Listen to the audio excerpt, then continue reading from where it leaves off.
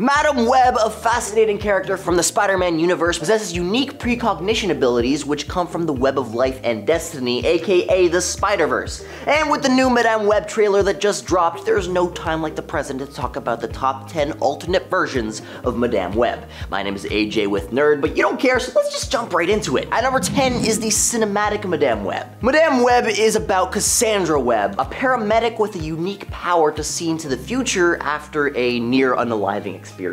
The trailer hints at her struggle to understand these visions until she sees a dangerous man planning something awful. Even though she's not sure why, she knows she has to stop him. Now, the trailer doesn't really say which universe this story is in, or why the bad guy's outfit looks exactly like Spider-Man's, but it does tease that Cassandra's friends will become different spider-themed heroes like in the Marvel comics. Now, it's a bit odd because just like with the Venom movies, this one seems packed with Spider-Man stuff, but lacking Spider-Man himself. Still, with the third Spider-Verse movie on the way and big things happening in the MCU, maybe it's not that surprising. Madam Web hits theaters on February 14th, 2024, and it looks like it's going to be filled with classic Spider-Man characters, even if Spidey himself isn't swinging by. I love that the Spider-Verse and Spidey villains like Kraven and Venom and Morbius and now Madam Web are getting their own films from Sony, but I just can't help but feel like someone's missing, don't you think? Like, come on Sony, just give me like a Miles cameo at least. At number 9 is Julia Carpenter, the second iteration of Madam Web in 616. Julia Cornwall's life took various turns before becoming Madam Web. Growing up in Los Angeles, she experienced the joy of marriage and motherhood only to face heartbreak when her husband cheated,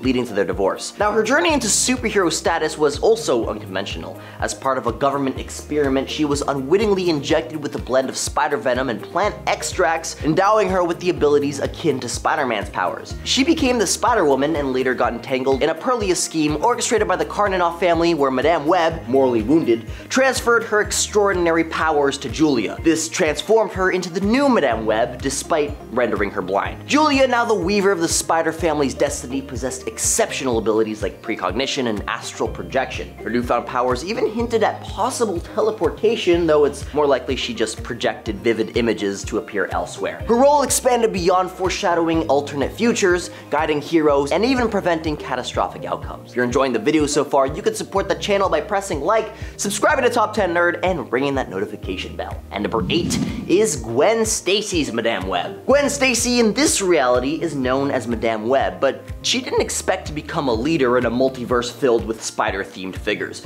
Her journey began unexpectedly due to a convergence of realities. As someone experienced in navigating different dimensions, Gwen took on the responsibility of welcoming and guiding displaced individuals in this Spider-Verse. However, tragic events unfolded, shattering her initial plans. Spider people, united by their shared trauma, faced a grave threat when they unwittingly brought in symbiotes during their quest for solutions. This sparked a prolonged battle, resulting in significant losses, and amidst the darkness, Gwen Stacy emerged as a beacon of hope, transforming into Madam Web almost overnight. This Madam Web shoulders the responsibility of overseeing the well-being of all the inhabitants, human or otherwise, in this merged reality. Fun fact is that her arsenal also includes a web crossbow concealed as a cane, which is super dope. At number 7 is Spider-Zero. Spider-Zero is a young woman possessing spider-like abilities who traversed the multiverse after her home universe's destruction. Disconnected from any specific reality, she adapted as the Master Weaver within the web of life and destiny. When the pattern maker vanished and the web faltered, Spider-Zero sought Spider-Man's aid to locate Annie and mend the corrupted web. During a mission to rescue Spiderling from a tangled node, Spider-Zero grappled with the haunting memories of her original reality, and despite the turmoil,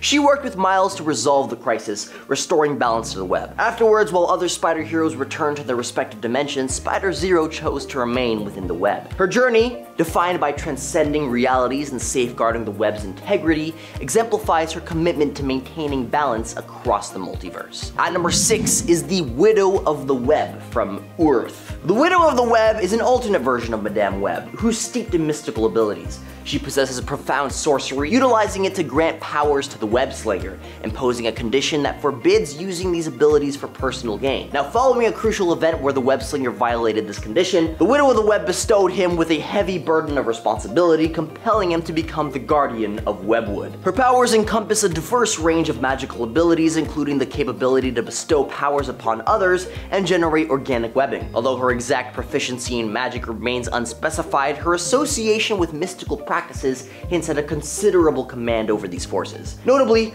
the Widow of the Web is speculated to share connections with Madame Web or Spider-Woman, but the specifics of these connections remain ambiguous and open to interpretation. At number 5 is Madame Web from Earth 51914. This Madame Web is an obscure character introduced in a 1977 Hostess Twinkies ad, which is a vengeful figure fixated on Spider-Man. Her obsession stemmed from Spider-Man's rejection, prompting her to use her spidery abilities to ensnare New York Harbor, aiming to frame Spider-Man. However, her scheme was foiled when Spider-Man offered her Hostess Twinkies cakes as a bribe, persuading her to relinquish her plan and clear his name. Notably, this version of Madame Web is distinct from the more recognized Madame Web in the Marvel Universe. This portrayal holds no affiliation with the established characters Madame Web or her subsequent successor, Madame Web. At number 4 is Spinster. Spinster is a unique totem in the Spider-Verse, using her prehensile hair to produce webbing and perceive vibrations across the webs. As a superhero, she possessed the extraordinary ability to interpret every movement transmitted through her webbing, enabling her to eavesdrop from a great distance. Initially originating as a fan-created character called Spider-Sona, Spinster was later featured in Marvel Comics Spider-Verse Volume 3. Marvel reached out to fans to create new Spider-Sonas for the Spider-Verse, leading to Spinster's introduction into the Spider-Verse profile in issue number 1, and subsequent appearances in issue 6 alongside other Spider-Sonas. The Spinster's inclusion in the Spider-Verse narrative brought her into adventure alongside established characters like Spider-Man and Spider-Zero. At number 3 is Neith. Neith is a deity in the Marvel Universe who embodies the role of the goddess of spiders. Born to powerful elder goddess Oshter and Gaia, she's the younger sister of Shathra, the wasp goddess. Neith's story involves a celestial task where her sister Shathra was assigned to design a map of the multiverse. While Shathra focused on an intricate design called the Great Nest, Neith crafted her own creation, the Great Web, suggesting a more straightforward approach. Impressed by Neith's innovative design, the goddess acknowledged her creation, showcasing it to other gods and crowning her as the shaper of the multiverse. This success, however, kindled jealousy in Shathra, leading to her transformation into a dark goddess filled with spite and desire for revenge. Neith's character is depicted as playful, preferring relaxation and playfulness over intense work. She advocates for free will, evident in her design of the Web of Life and Destiny, offering humanity the liberty to forge their own paths. Her creation of the spider served as assistance, allowing her to avoid the arduous task of maintaining the web herself. At number 2 is Edna Brock, aka Madame Venom. In Extreme Venomverse number 3, we're introduced to a Madame Brock from Earth 31913, a symbiote variant that's an absolute game changer. She seamlessly blends classic Venom traits